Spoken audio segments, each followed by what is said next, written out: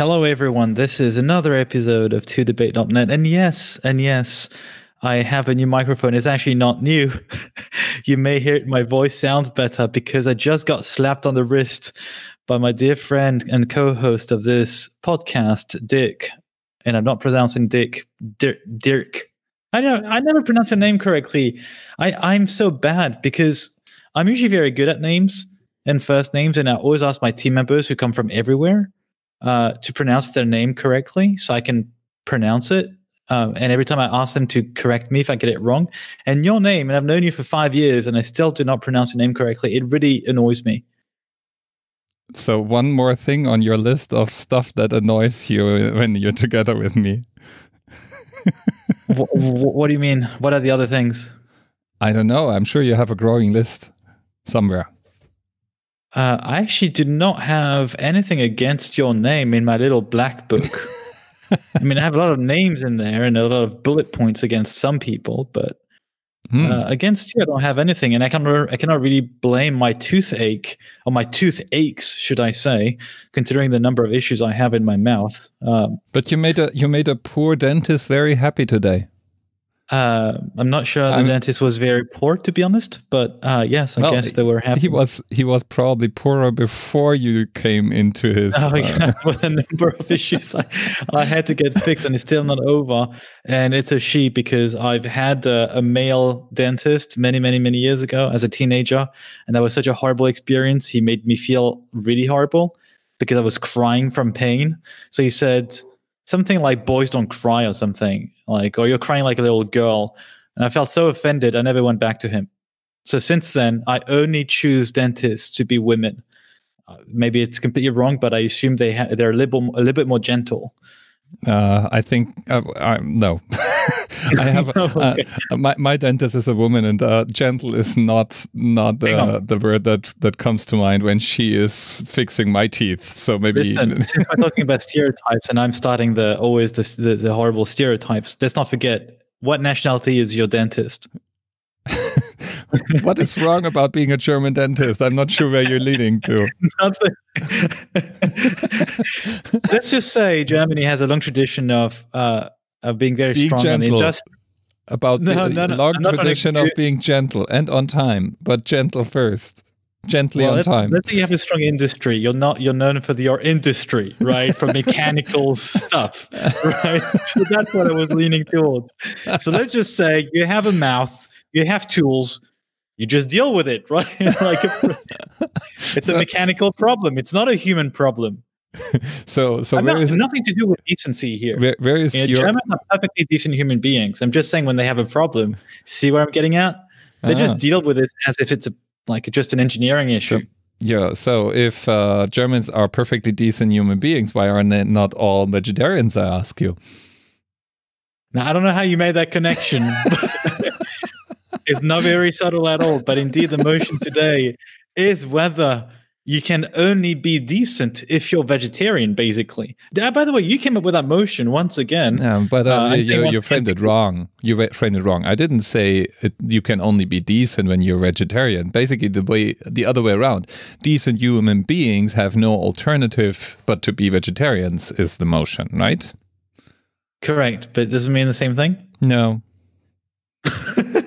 You can be vegetarian and an asshole. Doesn't mean that you're a decent human being automatically. Fair enough. Oh, got it. You're saying if A, then B, and the reverse is not necessarily the case. Okay, exactly. Get it. Let's be structured and mathematical, which is perfectly fine by me. By the way, you're again making fun of me and my being German. What nationality? What nationality is your dentist? Let's not talk about that. She's Swiss, isn't she? Most Swiss are actually not from... No, a German dentist, huh? Let's just say I choose my doctors. Maybe that's actually another debate. And this may be subject to another debate, or a sub-debate. I know I'm getting very convoluted here, but I make the choice of going with the public sector because I have a problem with private sector or doctors who do not apply the the government fees or the government or the state medical fees. I don't know what's the term in English, or it depends by country. Because I feel that I would have a problem going to a doctor where their primary motive or one of their motives is money. If you're optimizing for a business and for money, then I struggle with that. I'm worried I'm not going to get the best of care. It's maybe completely subjective, because you could argue, well, if you're on the public sector or public sector fees, then you have maybe to do even more volume to compensate, right? I don't know, right? You could go either way, but I try to usually to find doctors which practice the public sector fees if they're in the private sector, or just the public sector, so the hospital. But again, the sub-debate here, which I was thinking in my head ahead of what I was saying, was that's easy for me to say when you live in Western Europe or in Europe in general. I did have an accident 4 years ago on a scooter in Cambodia, and I made the mistake of going to the public hospital because I didn't think of anything else, actually. And I came out in probably the same or worse condition out of the hospital than when I came in. No, like all my wounds were not cleaned, nothing was given to me. And the X-ray machine was locked up with a key. So they had to find the key in the hospital so I could get an X-ray of my wrist because I had damaged my wrist. Interesting experience. Okay. So it's easy for me to say to go with the public sector, but that assumes you have a public sector which works in comparison to most of the rest of the planet.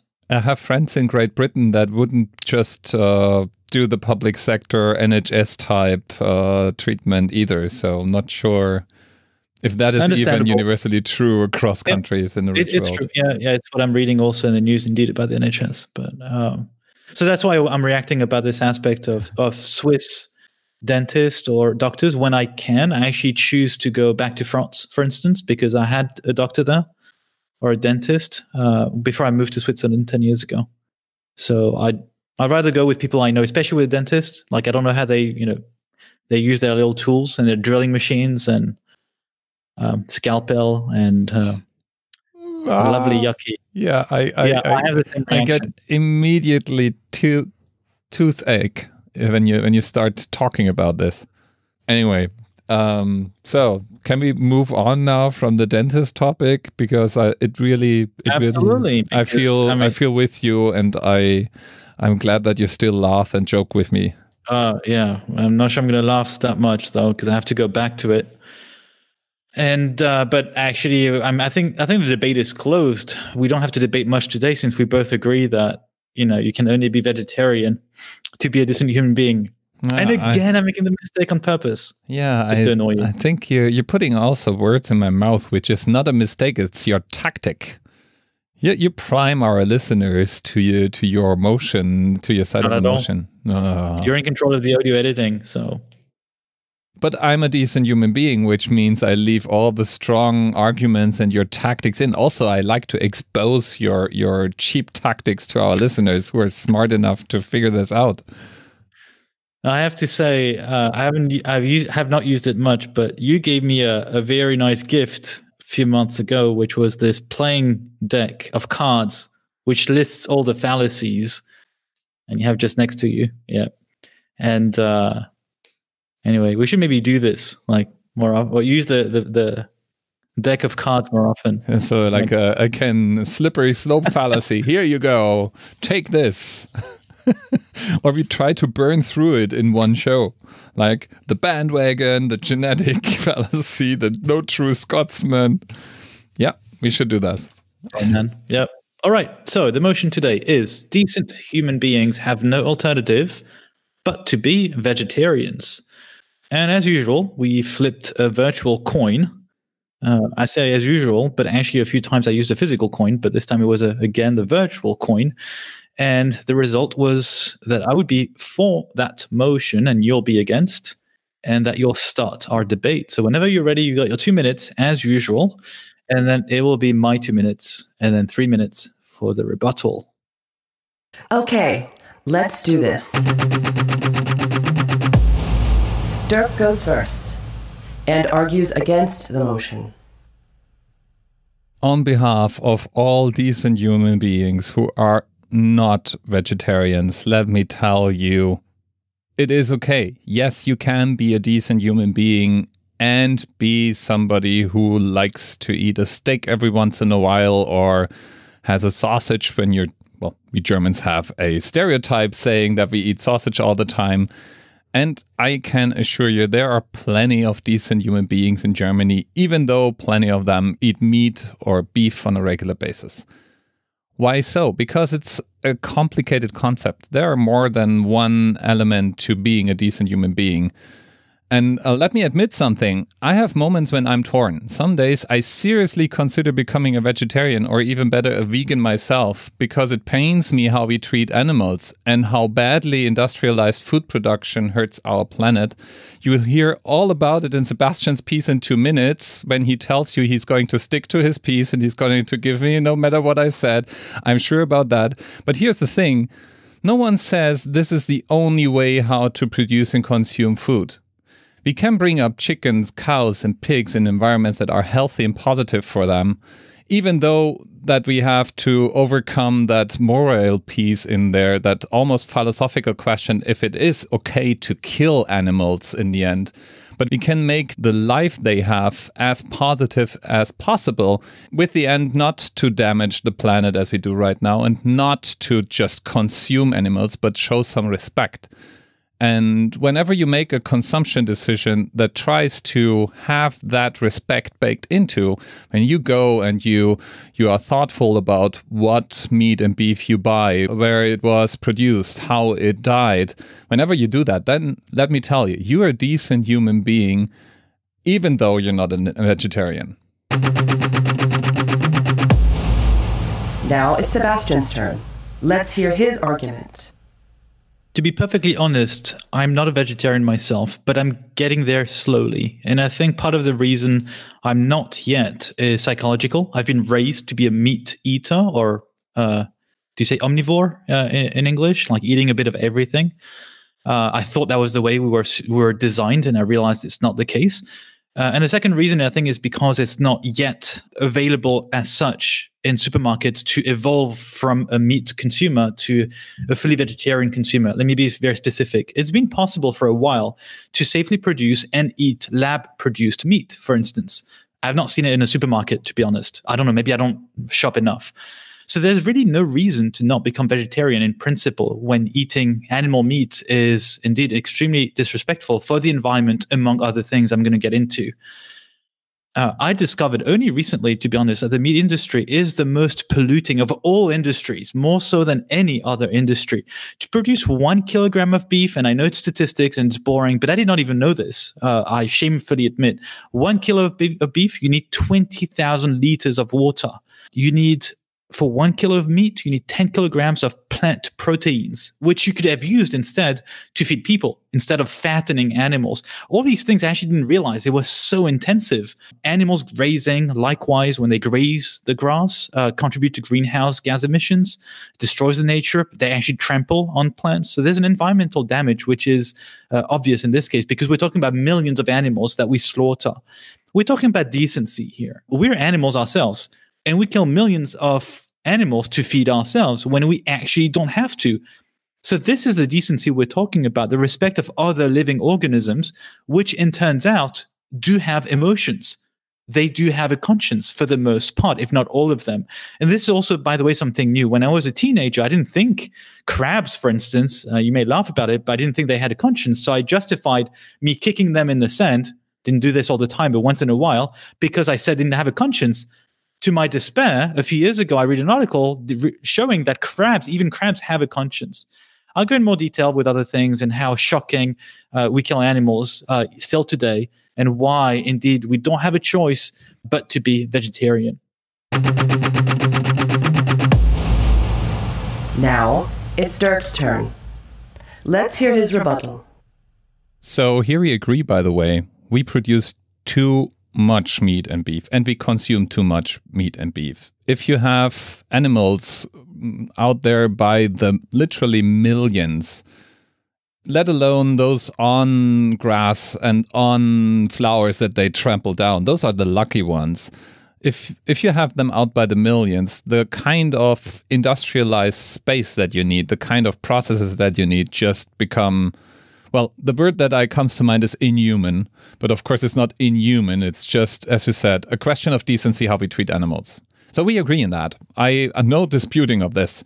And industrialized beef production, meat production is the worst. It contributes to pollution, everything. That's not the only way how you can produce meat and beef. And that's not the only way how you can make your consumption decision. So I have cut back on eating meat and beef significantly. Actually, the healthy dose of eating meat and beef is about 1 or 2 times a week. And I try to get to that place. And yes, if there is lab-produced meat and beef available that just tastes the same or has the same properties, I'm the first one to completely focus on this as far as my meat consumption goes. Now, you said a few things. You said, for instance, it's perfectly okay to completely remove beef and meat from your diet and it's healthy. Actually, it's not that clear. There have been plenty of studies, some of them just released recently, some of them done by a big university in Switzerland, that seem to show that pure vegetarians have higher cancer rates and higher heart attack rates than people with a mixed diet have. The reason for that is believed is some micronutrients that are thought to be found only in meat and beef, because we are in fact omnivores. Now in our modern society, we can replace a lot of the pieces that are missing with others, and we are lucky that we can ship fresh fruits and vegetables all across the globe to have them in our supermarkets. That's not an alternative for everyone. And again, this is not a marker of decency. It's a marker of having a choice. I would argue if you cut back on meat and beef, and if you make sure that those animals have been treated positively and lived a positive life in conditions that are animal worthy and have not suffered in the end, then you can be a decent human being still eating occasionally beef and meat and be fine with that. And this is exactly my stance. By the way, on the statistic that you brought, the 20,000 liters of water, well, they are back in the environment then and can be brought back. It's not that this water is gone just because animal drank them. So that statistic is kind of, well, unhelpful in our case. Overall, I maintain you can be a decent human being and eat meat and beef, but you have to think about it, and you certainly shouldn't aim for the cheapest option in the supermarket, and you should not eat beef and meat all the time, but be more thoughtful about it. Next up, Sebastian. So actually, I had not mentioned just yet the health aspect, and I think this is where there's also this air of decency and respect, not just towards animals, but towards ourselves as human beings. And indeed, there is controversy around the actual health benefits and trying to find a good balance in your diet. So I would not recommend anything here because I'm not a doctor. It does seem there's a good number of health benefits, maybe not all of them, and there's controversy on others. But it's not just cancer. There's also the weight aspect. And this is a key issue in the world today, when I think 1/3 of the world population is obese or overweight. So I think there's additional things here. I'm not going to extend my speech too much on this aspect, though. And there's also this maybe definition which we haven't clarified exactly. I'm not an expert on this either, but whether you include fish or not as part of the substream of being a vegetarian. In which case, I think you actually have the additional proteins that you may be missing from meat. But I'm again not an expert on this. I want to go back on the aspect of killing because I think this is the crucial point. Because you talk about the distinction of numbers. You say, well, there's ways of maybe consuming less. You're recommending this. And you're saying maybe there's a way of killing animals in a more humane way. Now, here's the thing. It's not because we actually may have those methods, which I would disagree with, that we actually implement it that way. And that's the problem with us human beings, right? We may pass legislation. And the problem is we don't always respect it, especially when it comes to slaughterhouses. How often do we read in the news? And I'm not particularly interested in those news, but I do come across it once in a while, including in countries like France, where regularly slaughterhouses are being condemned because some employees are shocked with the way animals are slaughtered in improper ways against legislation. So we still kill them in shocking ways. We disregard legislation, and even legislation is not that protective of animals. In fact, I think it was just last week, and it may sound funny said that way, but same thing. You have sheep and cows actually managing to escape slaughterhouses at the last minute. So they don't know what's going on. They feel the stress, possibly, because of other animals, and they feel that they need to escape, right? It's like this fight or flight response.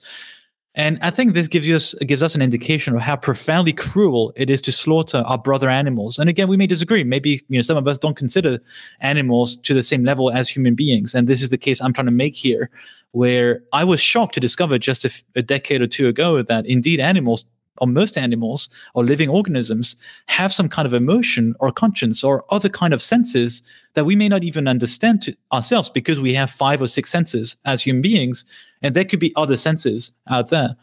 So I think this is not an easy topic to talk about. And raising animals, by the way, in confinement is also cruel. So you may say, and you may wish for non-confinement and not having them in cages, but the reality is it's not going to happen otherwise. Because and this is back to another debate of ours, this is the way capitalism is running, right? You need to grow or have more and more animals, you need to make more money, you need to grow as an estate, and otherwise you're not surviving because prices go down. The food prices have gone down over the past decades. It's cheaper and cheaper, and there's a reason for that, because we produce so much also. So overall, I think it's an equation we cannot solve. It's not just by reducing or wishing this nice wish that us in rich countries can reduce our consumption that we will solve this problem. So if we're decent and really want to respect our brother animals, we really have to be vegetarian. Final statements. Dirk goes first. Yeah, the interesting thing you said yourself, a couple of years ago, we didn't even consider certain animals to have a consciousness, and now we changed our mind. What about plants? You're so sure about plants not having any consciousness?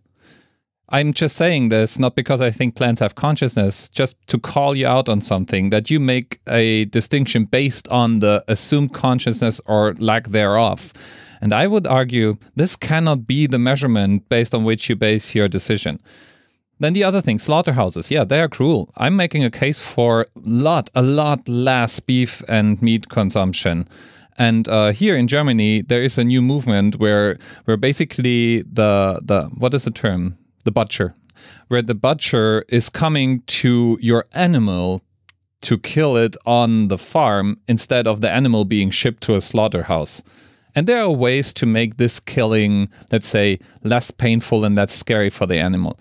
Now, for me as a consumer, that just simply means I have to pay more money. And I agree, capitalism is not helping here. People usually don't want to spend more money, but I am.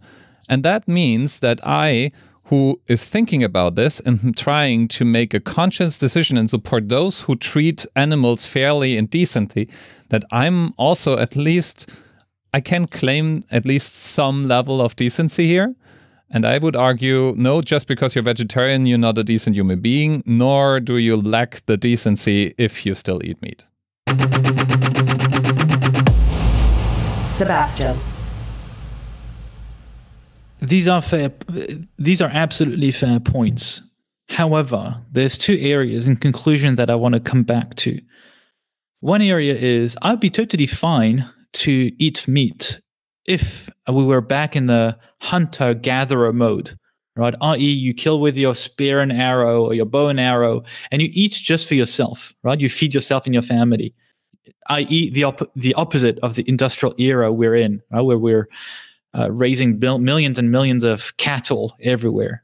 And this is the second problem is you skirt around the issue of killing. You say less painful, but you don't actually describe the killing methods. And I don't want to be very gory in the details because I actually don't know the details myself very well.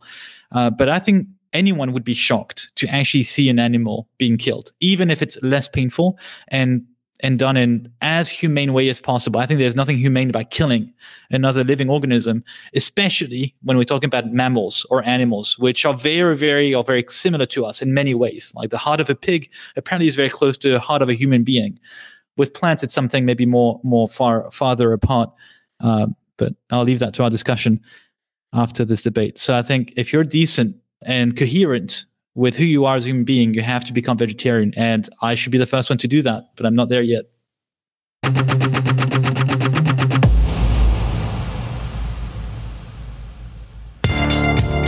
All right.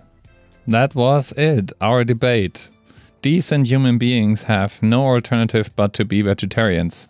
So basically that goes to show that we are as human beings can be quite schizophrenic, right? So we can be torn between things we want to be and things we are and things we say we believe and things we do. The positive, I think the positive thing here, at least for us, what saves us, I want to believe, is that we're on that trend. I certainly think I'm eating less meat than I used to. Also, from a health perspective, I eat everything. I like everything. So, and I tend to prefer to opt for fish when I can go for fish rather than meat. Hoping or thinking that it's actually better for me. Maybe I'm wrong. But in general, I'm much more comfortable now to actually eat no fish or no meat at a given meal, and something which would have been a heresy when I was growing up. For me, I was raised with a concept, and I don't know if it was explicit or implicit, that at every meal, if you can afford it, because if our listeners come from poor countries, it may not be that obvious, but I was raised with the belief that every meal had to have either meat or fish. Yeah, same here. So like vegetables were a side. Yeah, vegetables on the side, right? Yeah. There was like vegetable, or even like the perfect dish would be meat or fish, carbohydrate, so potato, pasta, or rice, and then vegetables. For me, that's the perfect traditional French dish, and I'm used to that. By the way, when I go to the US, for instance, I struggle, like in cafeterias at Google or in other places, when I don't have this classic Mediterranean or European like trio of food. I'm actually a bit confused. I actually get lost a bit.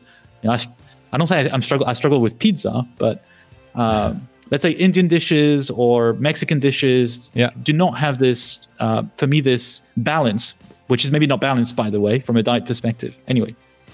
Yeah, I'm the same thing, in the same boat. I like to default to vegetables and fruits a lot, just as you described. For instance, in the morning, there would be a choice of sausage rolls, ham, stuff like that. Mm-hmm. And that would be part of the breakfast. Right now, as an adult, in our breakfasts, actually neither ham nor sausage rolls play any role. We have jam, we have honey, we have other things on the plate. The same, what I said earlier is really what I believe. So I try to have several days a week, no meat whatsoever. And the fact of the matter is, by doing that alone, compared to the typical diet that most people still follow of having at least one meal a day with some form of beef or meat, if you compare it to that, then just reducing a couple of days your meat consumption is good for the planet. It's like immediately. And it's capitalism in action if enough people do that. Then when I go to buy stuff, and that's where the privilege comes in, right? When I go shopping for the family, I try to buy the expensive meat. I try to know where things are coming from them. I look for certain signs on the packaging and everything. So I try to steer things in a better way, without avoiding it altogether. Because the other thing is I like the taste. Certain menus are really, really good. As I said, I'm not necessarily buying into the, it's conscious so we are not allowed to kill it argument, although that is literally something that I wrestle with, where I think like if it comes down to the moral argument, I have nothing that goes for it other than, yeah, we are treating ourselves better than animals in pretty much all other aspects as well. So it's like this is a fundamental struggle I'm in, where I feel like this is like there are several areas in the world where we are in that struggle, and this is one for me, where I don't feel I have a good stance for myself, but I always end up eating meat at some point, and I'm not beating myself up for it, because I do also believe I'm a decent human being. It's trying to do the right thing, at least in most part of his life. Similarly, I'm closing my eyes. Right, I'm aware and conscious of that issue of killing animals, but I do hope that by rewiring my brain about as we discussed, about the upbringing in terms of the way we eat, that's already one thing. I think that's one positive trend. The other one is, I have to admit, it's also for very, very specific, very mundane reasons. It's like, if meat doesn't look good, when, let's say I go to a cafeteria where I can see the meat exposed and I don't like the look of it, I no longer feel obliged to take it nonetheless, right? Because of having rewired my brain and saying, well, you know what, tough luck. I don't like the look of it. I don't feel I'm going to enjoy it, I might as well just skip meat entirely for that meal. So it's maybe from the wrong reasons, but hopefully it comes down to the same conclusion, which is, well, you know what? It's more healthy, it's better for the environment, and better for the animals. Indeed, to go all the way to actually not eating meat, I think will probably come from this lab-produced meat. Yeah. If indeed there's no distinction in taste, in health, diet quality, and in price, because I understand it's still more pricey now than actual meat. But although I don't know if we look at the environmental cost, I don't know, but. Yeah, I mean, part of that will go away with, again, capitalism, right? So some of these things will just fade away. If enough people start eating the lab-produced meat, then prices go down. And some of it is actually not even meat. So I have a place nearby where I often go for grabbing some lunch. And they introduced a veggie burger 2 weeks ago. And that veggie burger has... I don't know, a lens-based patty in it. And I swear, it looks like meat, it tastes like meat. I would even say I had burgers with real meat that weren't as tasty as this one. And I'm completely addicted to this thing. So if you serve me something like this, then I'm happy to replace my diet with it. And the other thing is, and that definitely changed, and that's something I advertise in my family as well. I try to be respectful of the animal I'm eating. What that means is I try to not buy even a little piece more than we can actually eat. And we are never ever throwing away any piece of beef that we have in the fridge. We find a way to prepare it and eat it if it's bare, it's not spoiled or anything, but there are many goods thrown away on a regular basis, and we try to make extra sure that we are aware of the food we are eating and we are treating that with a level of respect, and not buying more than we actually can consume and want to consume, and cut back on the consumption at the same time. I think when the industry will realize, which is I would be very surprised if it's not the case, but when the industry realizes that it's cheaper to produce lab produced meat, tastes the same way, yeah, we'll just all become vegetarian, or maybe it won't be vegetarian the regular definition, because if you're still eating meat but it's just lab produced, you may still have the same health concerns, by the way, right, in terms of when you eat meat. It's just we're not killing animals anymore. Yeah, I mean, you can be a vegetarian and eat pommes frites the whole day, and pizza margarita, and then I want to see you in a couple of months. But I would be very surprised if it doesn't become cheaper than producing the cattle meat, to be honest. Like in the next few years, like less than a decade, I think just mechanically, just the sheer laws of profit will make it so that it's going to be much more interesting to produce things on a tube, on a test tube or whatever. And to your point, right? So there are a lot of costs that we are not accounting for right now. So the industrialized food production is the single largest contributor to greenhouse gases right now. And if we would properly tax this, then lab-produced meat would look a lot more interesting and overnight, basically.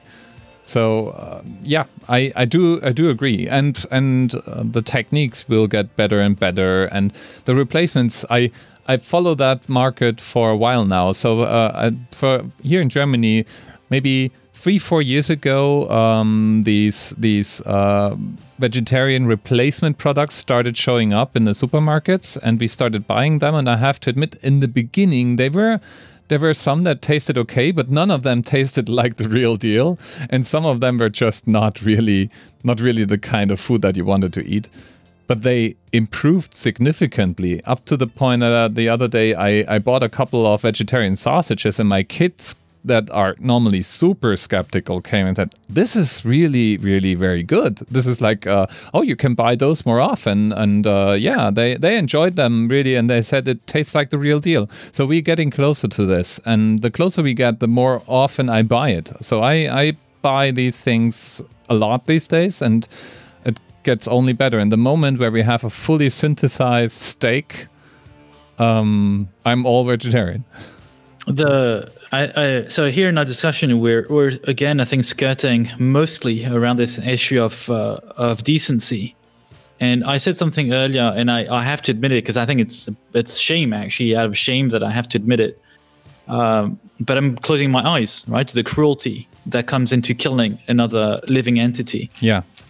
Fair enough, you talk about plants, but I was indeed referring to the mammals or to the actual animals, which in many ways look like us. Right? Like they have ears and noses and eyes and emotions and conscience. This is an interesting question, right? A lot of people said what you said earlier. Oh, I try to eat more fish, or they eat some sea life or whatnot.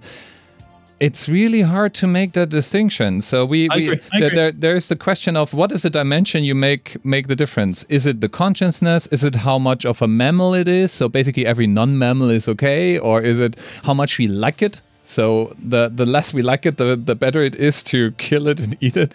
Or it's fair. So I don't know how to make that. I would extend the same thing to the fish area. To be honest, like if there is indeed, I mean, for my own case, if I want to be not blind to the cruelty we inflict on a sentient being, then it's indeed any kind of entity which has a conscience. Well, up to certain limits. If we can't eat plants, we're not going to eat anything anymore, right? If we're not eating nuts and fruits, which I suspect do not have any thing living anymore, actually. So hopefully, I don't know. Let's just eat fruits and Coca-Cola and McDonald's. Obviously, that's not meat. There are people that promote meat. There are people that promote eating fruits, indeed, for that reason. Like, oh, it's fallen off the tree, so you're not just it's rotting anyway if you just leave it, so you can eat it. But the thing is, I would say let's start by not being cruel. So a lot of the animals, you pointed that out rightly, a lot of the animals go through hell before we make them food. And this is... And if there is an argument saying if you're a decent human being, you should consider being vegetarian, this is the argument.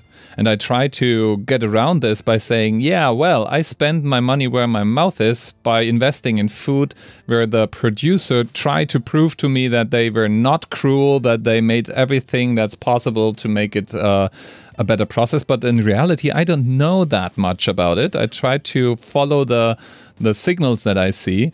And if you want to be extra sure, then probably, then you shouldn't eat it at all or kill it yourself, basically, which no one wants to do.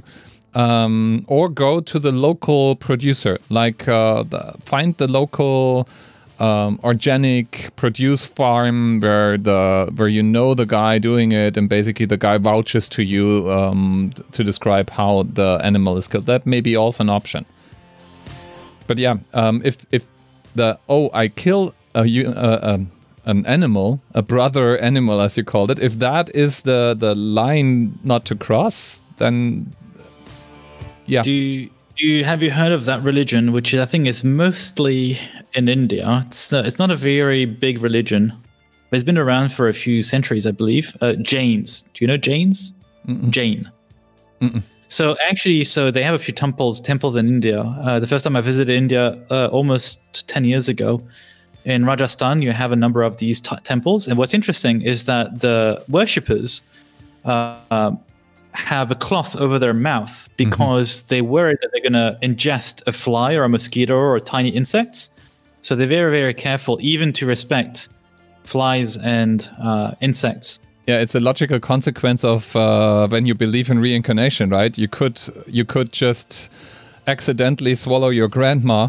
Therefore, you better have something that protects you from doing that. I don't know if it's just reincarnation. It's possible. I forgot when I read about it. It could also be just the respect of other living organisms in this case, or I don't know. I can't remember exactly. But indeed, if you're eating your grandma just by breathing, then that's a bit of a problem, isn't it? Yes. Not the same to happen to you. When you're what would you be reincarnated into if you had the choice? Me, I want to. What I want to. I think cats are pretty cool and cats are pretty safe. No one eats cats normally, it's and easy. Do they have 7 or 9 lives? If you, how many lives do they have? 7? That's too easy. You get 7 lives by reincarnating into a cat. Yeah, that's so cool. And I mean, you can treat your human as if the human is your servant. And You get well fed, patted. So yeah, Fairly independent. Cats are pretty independent. Yeah, if you're an asshole, then people even think of it as independence as well. So it's pretty good animal, I would say. Do you have a cat? No, but I'm a cat person. But sadly, the rest of my family is not. The rest of my family is a dog person, and I am not. So we are stalling here, and so we have no pets at all. I see. Okay. All right. We're wrapping up. Thanks for this debate. Quite interesting. Oh, by the way, I forgot to ask you, what led you to want to debate it? Just very briefly. What made you want to talk about this? Oh, I don't recall. I try to come up with motions. I don't always... All right. I'm just curious what goes into your mind. All right, never mind. That's fine. I hope you enjoyed, you listeners, our little debate and our long discussion. Remember to vote on 2debate.eu and remember to come back next week for another episode of 2debate. Thank you very much and stay tuned. Thank you. Bye.